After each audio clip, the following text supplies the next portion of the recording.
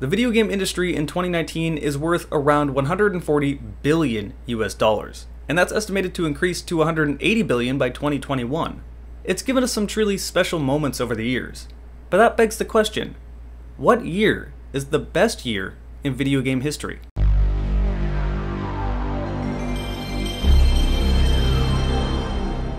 Hey everyone, Jarek the Gaming Dragon here. If you're already subscribed and you haven't clicked that bell, be sure to do that, otherwise YouTube won't tell you that I posted anything. If you haven't subscribed, well, watch this video and maybe consider subscribing if you like it. In order to make this list, we need a criteria, and I've narrowed it down to 3 different points. Number 1, the obvious one, how good were the games that year? Number 2, how influential and revolutionary were the games that came out that year? How far forward did they push the gaming industry for decades to come? And number 3, what was the impact the games of that year had on culture as a whole?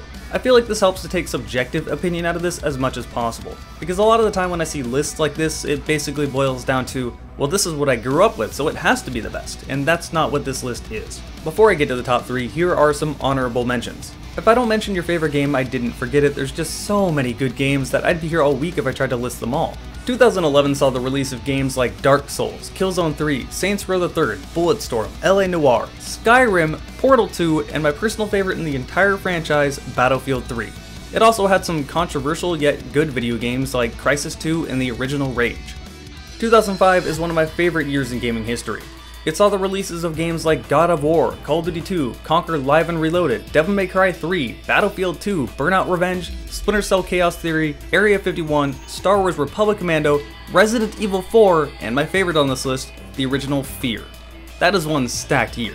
If I was putting any placings on the honorable mentions list, 2001 would be in 4th place. It saw the release of games like Devil May Cry, Alien vs Predator 2, Fatal Frame, Conker's Bad Fur Day, Max Payne, SSX Tricky, Metal Gear Solid 2, Grand Theft Auto 3, and some big ones below this. Silent Hill 2 had a profound emotional impact on most people and definitely saw a cultural impact considering there were Silent Hill movies made many years later. Pokemon Crystal came out in 2001, and this means a lot to me because even though I had been watching the Pokemon anime for years before this and had trading cards even though I didn't play the trading card game because no one did, Pokemon Crystal was my first Pokemon game. But arguably the 2 biggest games of this year were Halo 1 for obvious reasons, and a game that is still relevant to this very day, Super Smash Bros. Melee. I still play Halo 1 to this day, and I still watch Melee tournaments to this day. The only reason I don't play Melee at this point is because I'm too busy playing other games that are heavily inspired by Melee, like say Project M, Rivals of Aether, and Slap City. But man, do I have so many fond memories of playing Melee as a kid, and I'm sure many of you do as well. So now we moved on to the top 3, and these top 3 are the same years everyone is going to put in their top 3, but the order seems to shift around.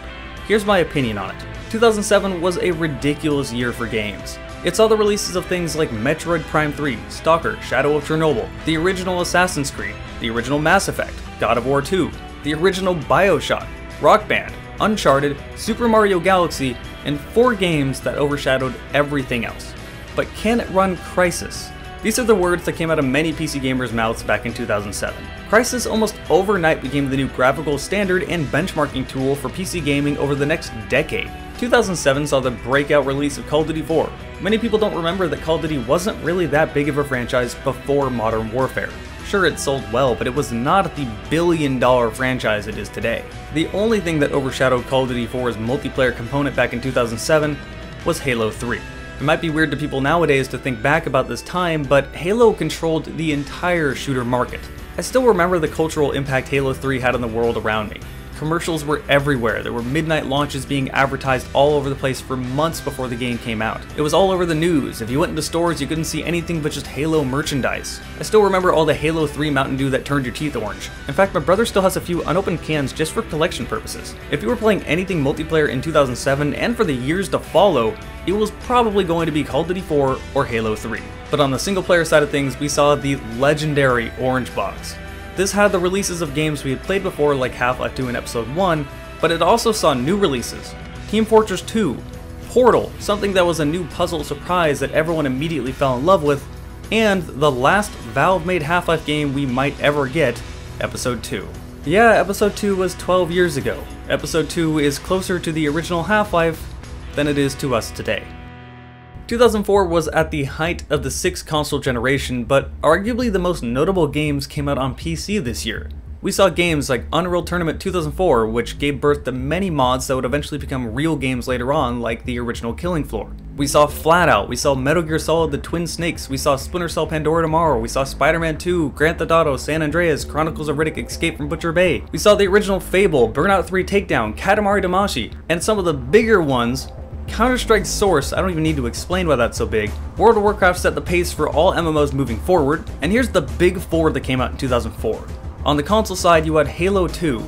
Halo 2 basically invented Xbox Live. Even if you weren't playing Halo 2, you still had Halo 2 in your Xbox just to have that menu to see what your friends were playing. And on top of that, it was just an incredibly addictive, fun video game. I have so many fond memories of going over to my friend's house after practice or after school and playing many hours of Halo 2 when I probably should have been doing my homework. But 2004 is notable for pushing games forward technologically.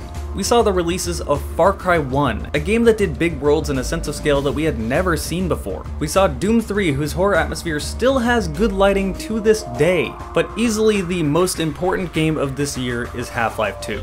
I would argue Half-Life 2 isn't as important gameplay-wise, because the gameplay is basically more or less what we already saw in Half-Life 1, but in my opinion not as good. No, the reason this game was so important is because the engine was so much more advanced than everything else out on the market. Graphically, it looked stunning, and I remember thinking that there's no way anyone's computer should be able to run this back in 2004.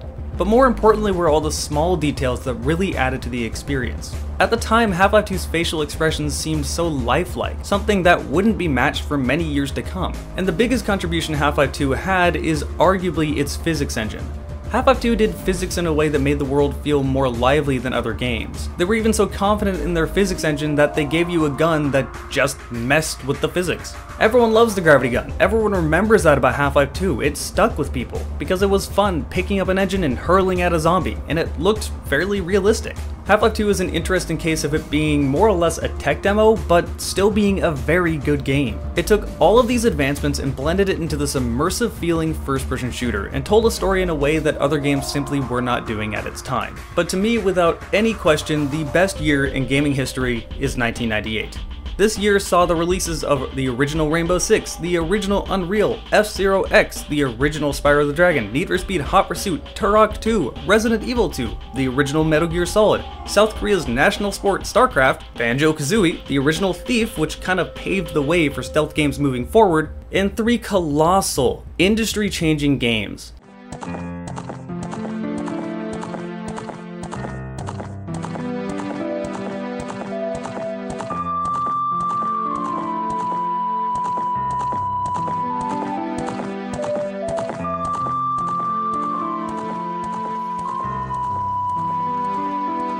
The Legend of Zelda: Ocarina of Time, the first truly 3D Zelda game. It doesn't matter how much you are into the Zelda franchise or not. This has left so much of a cultural impact that when you hear one song from Ocarina of Time, you know exactly where it plays in that game, even if you only played the game once.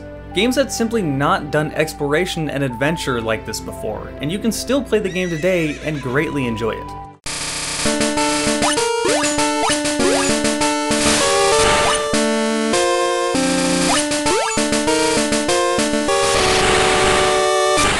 Pokemon Red and Blue may have came out in 1996 in Japan, but over in North America it came out in 1998. Talking about the early days of Pokemon is interesting to me.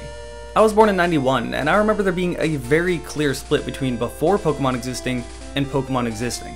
Almost overnight, it went from it not being a thing to suddenly everywhere. All of us had Pokemon trading cards, even though we didn't even play the game. All of us watched the show, and most of us played the video games. Now, as I said, I didn't start playing the games until Pokemon Crystal, but I was very much so involved with Pokemon before that. It doesn't matter how old you are or who you are, you will still have that same emotional response to whatever first generation Pokemon game you played. And for a lot of people, that was Pokemon Red and Blue. What I find most interesting about this is that if you were born around and after 1995, you likely have no memory of life before Pokemon. Pokemon has always just been this ever-constant media franchise around you that everyone loves and has probably had a pretty big impact on your life. This is probably how older people feel about me having no memory of life before Star Wars. It's over a decade older than I am, but there's certainly no way I could go without seeing Star Wars everywhere. Although thankfully Pokemon is free from the hands of Disney. Hopefully forever. To try and explain Pokemon's cultural impact on the world is difficult to say the least. It's the highest grossing media franchise of all time, and it's not even close. We're sitting here 23 years later and we're still playing Pokemon before bed every night. We're still eagerly buying the new Pokemon game. We're still buying all the merchandise, the plushies, the movies, watching the show. Pokemon is huge. It has had a huge impact on millions upon millions of people. But if you watch this channel, you are into first-person shooters, and I saved the most obvious game for last, the original Half-Life. First-person shooters before Half-Life still kind of ran in the same vein as Doom. They didn't have much story, they just gave you enemies, you shot the enemies, you kept going. Half-Life changed all of this. Half-Life started by plopping you down into a fictional research facility that felt believable. You didn't have a gun, you weren't immediately fighting weird creatures, you were talking to scientists. You had a tangible place you existed with tangible NPCs. The conflict was properly explained and it never pulled you out of the game with a cutscene. It showed you everything in first person, even if that meant risking you not looking at what was supposed to be going on. The world Half-Life portrayed was so vastly different than the worlds other shooters had portrayed before it. It was more down to earth, but kept the fast-paced action fun that we had at first-person shooters in the past. And much like Half-Life 2, it had many advancements that we didn't see in other shooters as well. For example, the AI have so many tiny quirks that you just didn't see at that time. Half-Life has aged amazingly well, and in my opinion has aged better than Half-Life 2.